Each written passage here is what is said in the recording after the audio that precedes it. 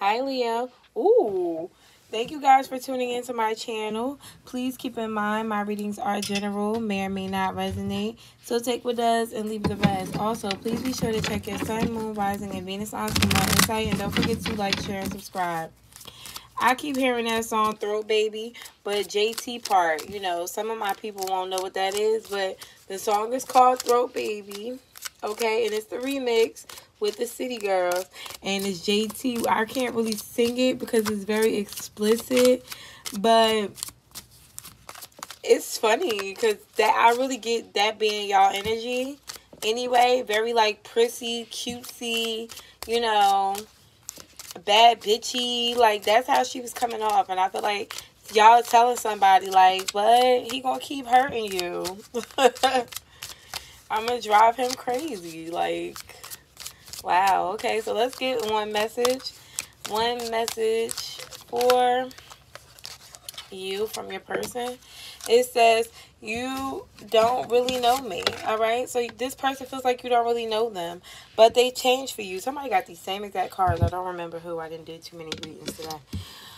Okay, so let's see what this person is talking about here. Spirit, tell me what the hell is going on with Leo. Spirit, please tell me what is going on with Leo.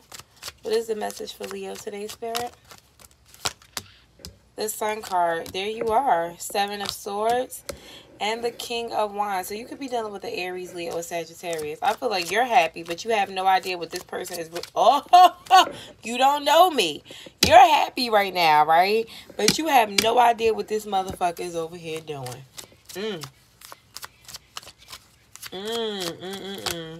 Yeah, Three of Pentacles. You may be in a third-party situation. Don't even know it. Because you over here minding your own business, doing your own thing.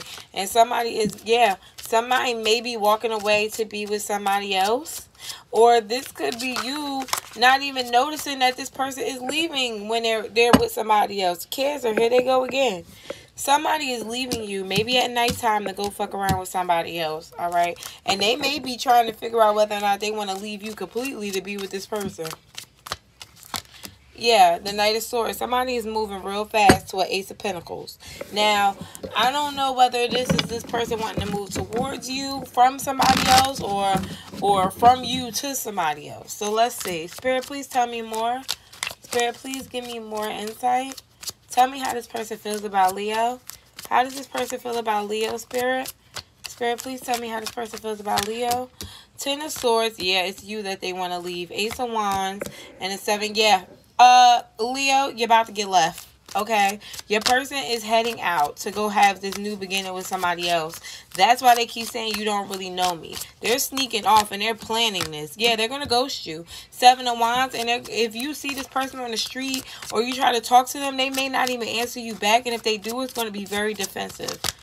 Yeah, the Justice card. They feel like they're doing what's best for them. King of Pentacles, it's going to be cold, too.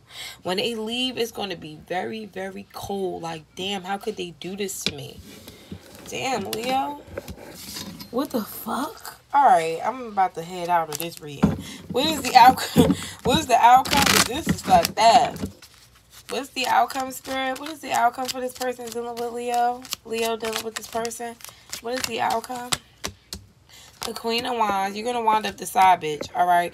Do not allow this person to put you in a third-party situation and flip the roles. Because this person that they're dealing with just got here. But I feel like they're going to wind up leaving you, being with this other person, and then trying to come back and fuck with you later on down the line, making you the side bitch because they keep thinking about you.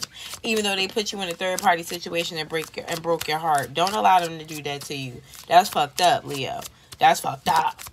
Let's get one card. Some cards for the advice.